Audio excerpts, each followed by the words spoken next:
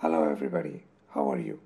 Well, we are going to test the raw file compression on the card and the size, how much it's going to take. Uh, right now, I am having XQD 128 GB from Lexa, and another is from Delkin devices, XQD card, which is also 120 GB. So I have these two cards of 128 and 120 GB.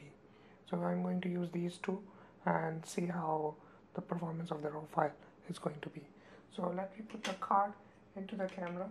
I'm putting Delkin on slot 1 and I'm putting XQD on slot 2. So right now I'm just turning on the camera and it says I can take 1.2 or like 1200 images. Let's go into the setting and see. First of all, I have to format the card and see how it goes. So I'm right now formatting the card. I'm formatting the first card and then I'm formatting the second card. So both cards are formatted. Let's go. It says 1.2, so it means that I can take 1200 shots. But what's the raw file compression right now? So let's go and check. My raw recording is lossless compression. So when I choose the lossless compression, I can take up to 1200 shots. So it means that it's going to be 1200. So let's go and change the compression. I'm going high efficiency mode and see what it's going to be. I choose this. Now I can take 2800 shots, as you can see over here. So I didn't do anything. I just changed the raw size compression, what kind of raw I'm going to take, and then I'm going to change. Instead of high efficiency star, I'm choosing high efficiency, and it says 3000 shots instead of 2000 or whatever it was. And that's wow. So if you want to have, and I can take these 3000 shots into 120 GB XQD card. I'm not talking about buffer. I'm just specifically talking about capacity under different raw compression.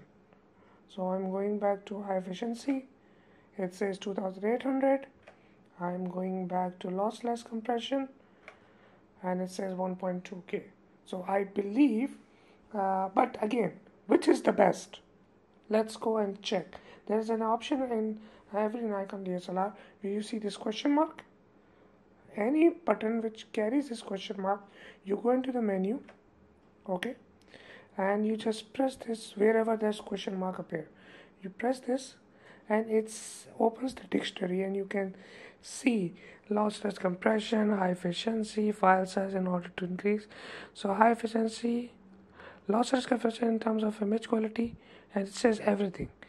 So high efficiency style is nearly identical to lossless compression, and high efficiency produce higher quality pictures than high efficiency.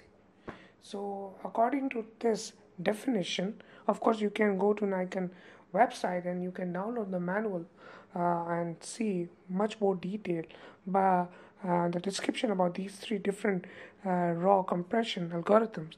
But according to this, the best that you can go with high efficiency star.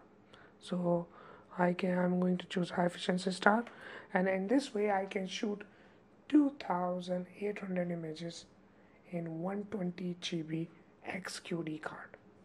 So instead of lossless compression, I prefer to choose 2.8. Gives me a similar kind of raw quality with much more higher capacity. So that's it. I thought to give you guys this input, and we are going to see the buffer size in some other video, because right now you cannot justify the buffer of this camera based on the XQD card. The XQD card having a speed limit. XQD card read up to 550 Mbps. The CF Express Type B, they are going up to 1700 Mbps, so huge difference. The buffer of this camera is not the camera dependent, it's your card depending. So if you are having the less buffer, so it's your card, it's not the camera. I shot JPEG from the XQD card, and I was shooting over 1200 frames in JPEG without any issue, but that's part of some other video, so I'll share with you some other time. But let's go and see how the next video is going to be. So that's it, guys, and thanks for watching. I'll see you in the next video. Bye.